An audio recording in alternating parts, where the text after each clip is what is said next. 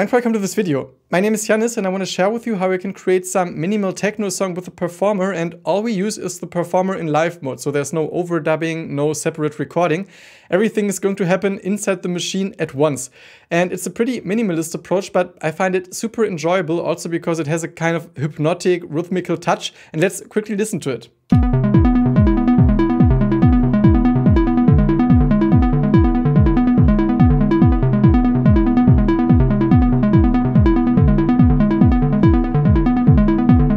This is actually a composition of my new record called Morning Cycles, which you're warmly invited to listen to because it has been made entirely with the Perfourmer. It's basically a collection of live tracks made with the Perfourmer in some minimalist setting.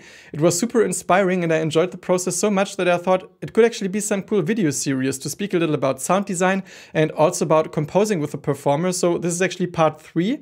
There were 2 videos on sound design already, and now I want to share 3 videos on making music with the Perfourmer.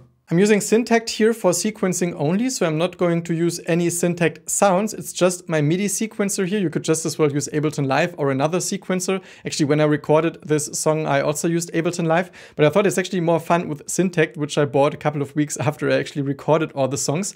And the whole composition only has basically 2 parts, later also a 3rd part, which I will show you, but the main part is actually just the kick drum, which here I have on track 2. It's sending MIDI to channel 2, so this oscillator 4 is receiving the MIDI from that track, and you can see it's just a kick drum sound, just a sine wave with some pitch envelope. And in my first sound design tutorial, I also speak about making drum sounds in case you're interested, but it's a fairly basic setting, so let's mute the first part and just listen to the kick drum. Pretty low, pretty deep. And somehow I really enjoy making drum sounds on the Perfourmer. They are fairly basic, but that's what I like about them. They are kind of charismatic through their basic character or their kind of rudimentary sound.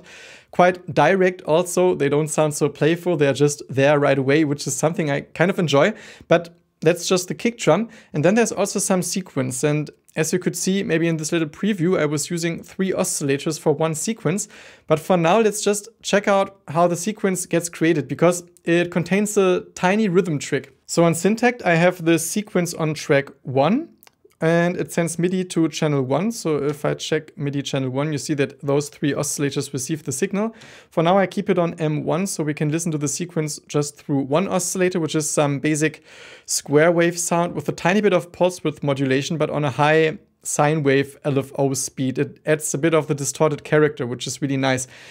And for the sequence, I use a group of 5, which is something I really like, to have the kind of static 4 on the floor kick drum, and then to use some odd group of notes on top of it, for example 5. So inside the sequencer, I'm just going to draw 5 notes, and also under function and page, I want to reduce the length for now to 5 steps. So after those 5 steps, although we're in a 4/4 bar, it goes back to the beginning and we create this interesting overlap.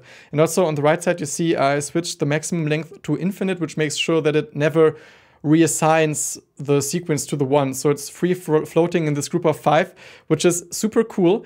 And also inside Ableton Live, you can simply repeat a group of 5 notes, or I guess with whatever sequencer you use, you just select a group of 5 and then you select the setting that it constantly repeats itself.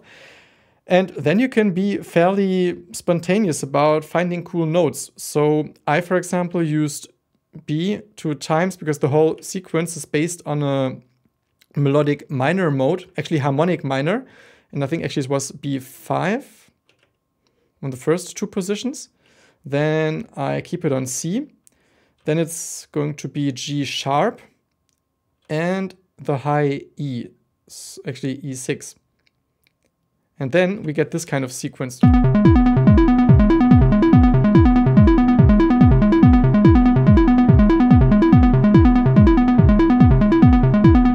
And just with 1 oscillator, it sounds pretty cool. Just for the distortion, as you can see, I mentioned it already, the pulse width modulation, it's actually a very nice effect, because if I take it away, it sounds a bit boring.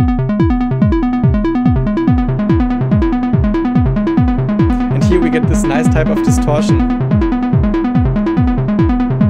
But now it gets more interesting if I bring in the other 2 oscillators, and I already applied the same setting to them as for the first oscillator. I mean, roughly It's quickly to perfectly match them, but that's also the beauty about the Perfourmer. And then I'm going to switch to P1 mode. Could also be M2, but actually P1 is better because later I add something where we actually need the P1 mode, because on P1 it can still trigger polyphonic oscillators like 2 or 3 at the same time, while M2 only can trigger 1 oscillator at a time. And now it will distribute the sequence through those oscillators. So it will trigger the first one, the second note will trigger the second one, the third one, and then it kind of circles around.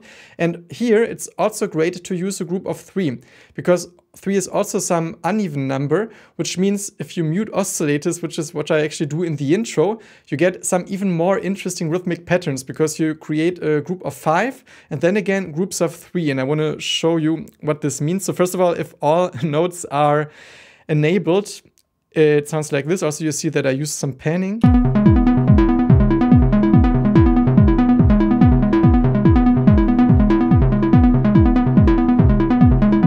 But setting up the sequence like this allows you to start your composition with a lot of tension, because if you mute the kick drum and also mute 2 oscillators, you only have here this first one while it still moves through those oscillators without triggering them, or actually without being audible. And then you get those types of rhythmic patterns.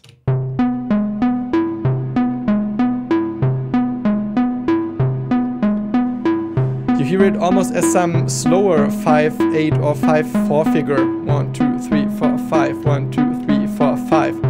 Already here it sounds quite interesting to bring in the kick drum, because it's some sort of sensation also for the listener, because I think the listener will not expect a 4 on the floor kick drum if the song starts like this.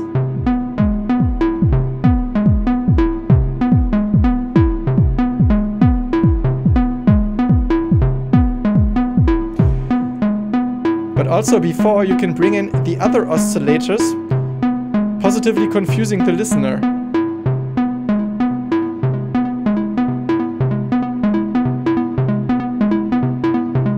This almost sounds like some swing,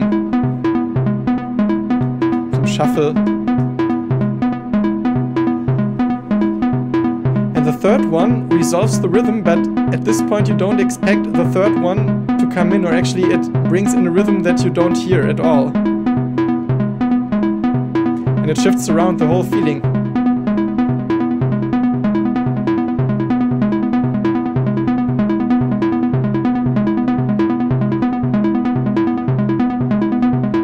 Then you can bring in the kick drum again.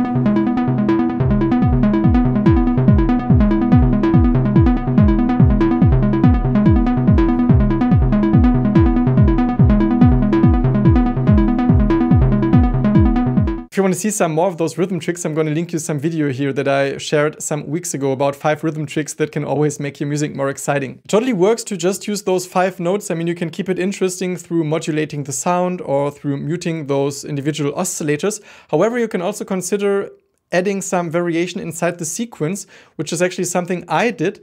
And I basically made the sequence longer. I still kept the repetition of 5, but I want this sequence to repeat 6 times in this way, and then there's actually a variation where one note changes that I also want to repeat for 6 times, which means we have 6 times 5, which is 30, and again 6 times 5 with the alternate version, which is 60. So the overall length we're going to change to 60, and if it sounds too complicated, you'll see in a second what I mean. So here we have 60 steps. So now we perform this move where we press down all those 5 triggers and press copy.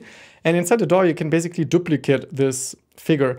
And then we paste it here, and here, and here, and here, and here. So we have it 6 times. We paste it once more, but this time we add some variation to the C, because the C is our lowest note, and I change it to D. And that's something I found out recently, that this is a super cool sequence variation, because if you repeat the same cycle a couple of times, but then change the lowest note sounds like some sort of bass note, especially in a scenario where you only have a kick and not like some additional bass sound. It adds a lot of movement to your music, and you'll see in a second how it actually sounds like. But now it's a bit difficult to insert those steps because they are on 2 pages. Let's actually here insert the same figure and change the C again to a D, and then we can actually copy it a couple of more times.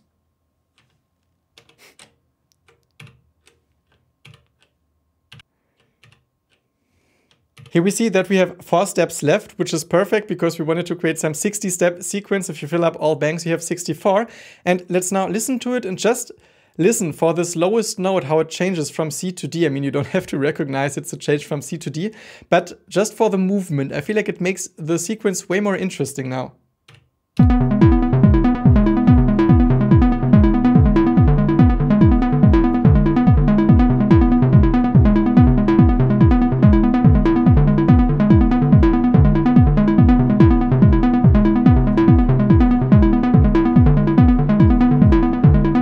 Also, if you mute 2 oscillators and create this 1 oscillator melody, like a slow group of 5, it also sounds more interesting because it will also include this change.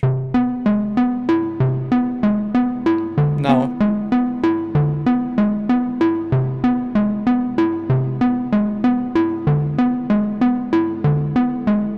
And I basically start the whole song like this. I only have 1 oscillator, slowly bring in the other 2 like I've shown you, and then bring in the kick drum.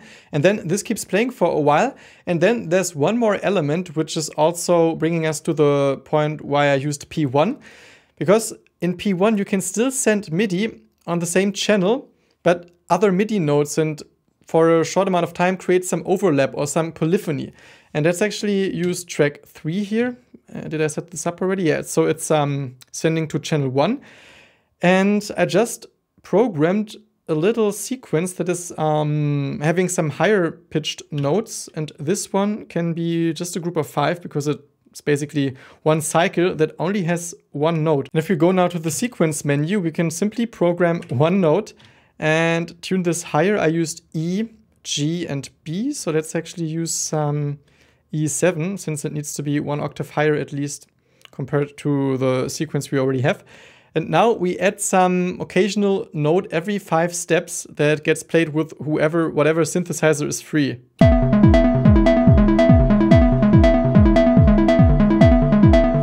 And it's really loud, as you can see, so let's bring down the velocity.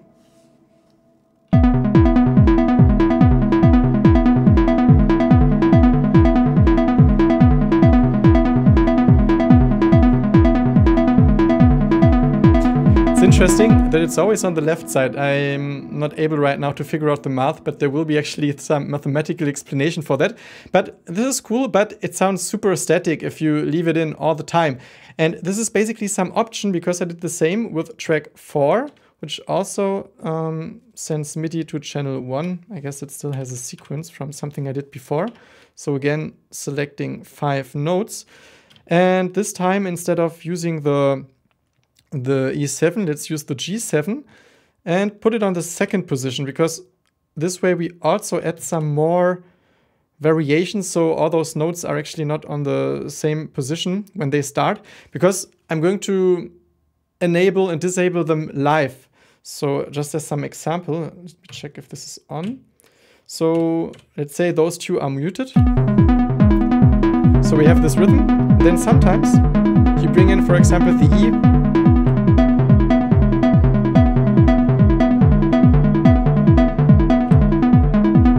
Let it play a little, and then you bring in the G.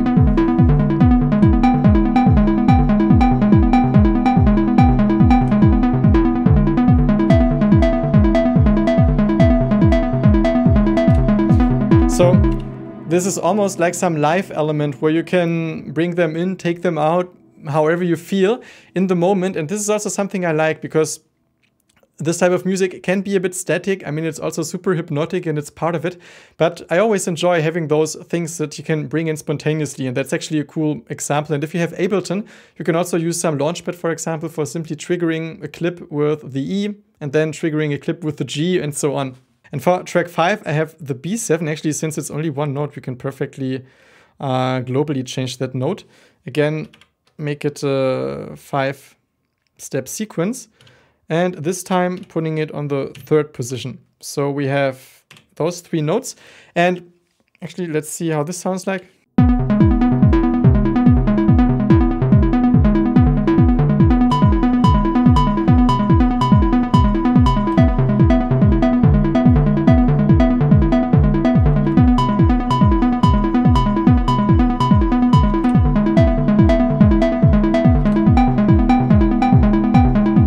so you get some kind of simple structure for making a track. You just start with one oscillator, then you slowly reveal the rhythm, but you can really take your time. Bring in the kick drum, let it play a little, bring in those occasional extra notes for keeping it a bit interesting and also adding the live element. And then at some point you basically end the piece how you started it by taking out some of the oscillators, or also what is fun, to change the octaves. And that's maybe the last thing I want to share with you. And by the way, you can listen to the first track of Morning Cycles. It's called Mornix. And yeah, see if you can recognize the structure. And let's actually check how to get out of it.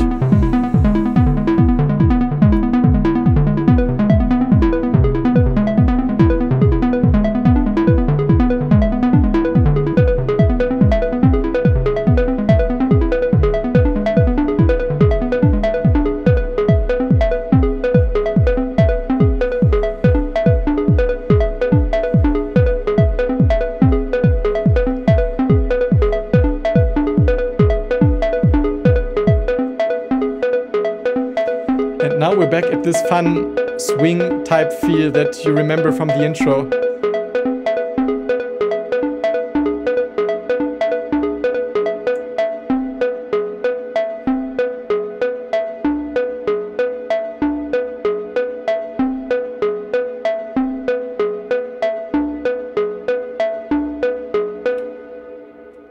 And when I was recording this, I didn't have the Syntakt yet, which would have been fun because of the probability knob. Because in Ableton, you can also change the probability, but you simply don't have this one knob or this one function that you can map to a knob from a MIDI controller that simply lets you change the probability with this one knob. And I'm actually kind of curious now to see how this affects the sequence. Let's check it.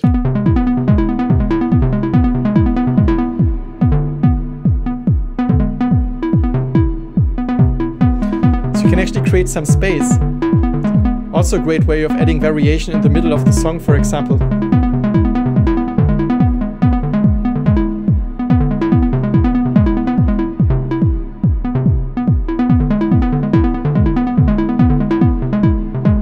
Probably also cool if you mute some oscillators.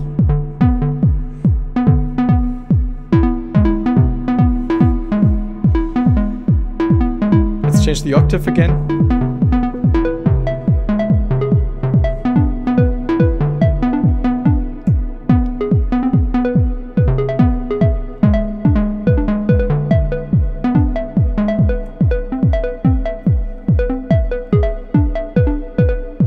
Like this.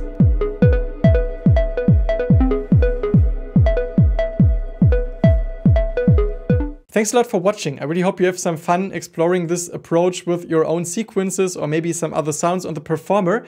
And again, warm invitation to check out Morning Cycles. The link is down below in the description. And be known that if you buy it on Bandcamp, you actually get twice as many songs, because there were quite some B-sides and I felt like 5 are like some more curated album, but there are 5 more tracks that are maybe a little more experimental. I think they are also quite cool. And also this would be a sweet little way of saying thank you for this little video series if you feel like and enjoyed it. So warm invitation to check that out. Apart from that, I wish you lots of inspiration with whatever it is that you create and hope to see you soon again at this channel. Bye.